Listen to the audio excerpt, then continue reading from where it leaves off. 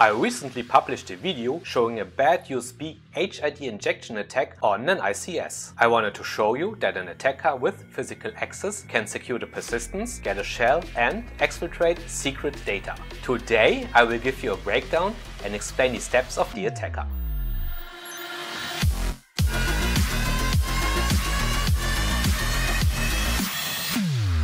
Hi, my name is Rick-Cen and I'm an OT security consultant with a master's degree in automation engineering. In my ICS HomeLab I try cyber attack scenarios and open source tools against real industrial hardware. Do you want to support me? Subscribe to the channel and share this video. Before we get started, let me tell you about practical industrial control system penetration testing. I have created this course to teach you pen testing on simulated industrial controllers. This means you can get started right away and don't have to buy expensive hardware or attend expensive, boring seminars. After you have learned the basics and set up your virtual lab, you will deepen your skills with the pen test tools step by step in 5 attack scenarios. And after that, the final challenge awaits you to prove your skills. Link to the course is in the video description.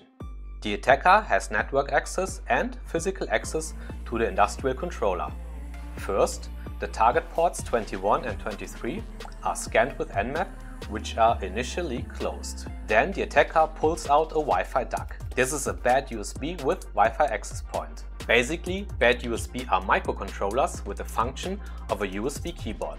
And these are recognized by the computer as Human Interface Device or HID. And these are always classified as trustworthy. The attacker connects the Wi-Fi duct to a power bank and then connects to the Wi-Fi access point and opens the management web interface. A matching attack script for this attack scenario is selected from the stored Ducky scripts. Here, a CX9001 industrial controller is to be attacked and the script is selected. Okay, let's take a quick look at the function of this attack script. First, the Windows terminal is started. To do this, the Wi-Fi duct presses the Windows key and the R key. This opens the Run window.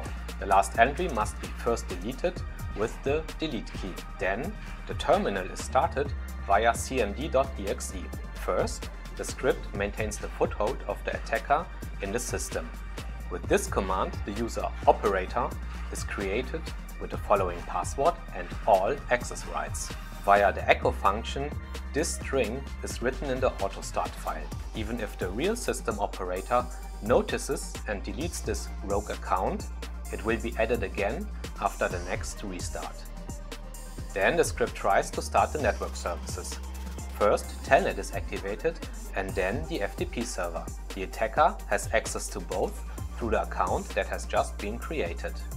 The attacker selects this script and activates the auto-run function so that the script is executed the next time the bad USB is plugged in.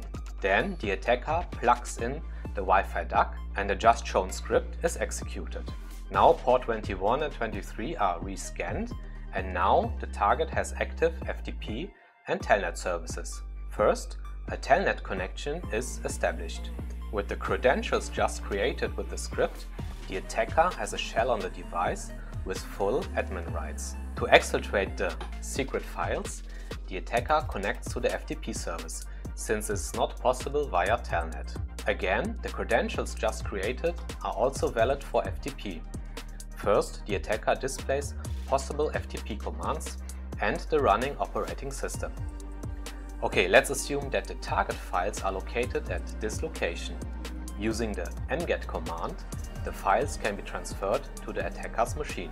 After a successful transfer, the attacker can open the secret data.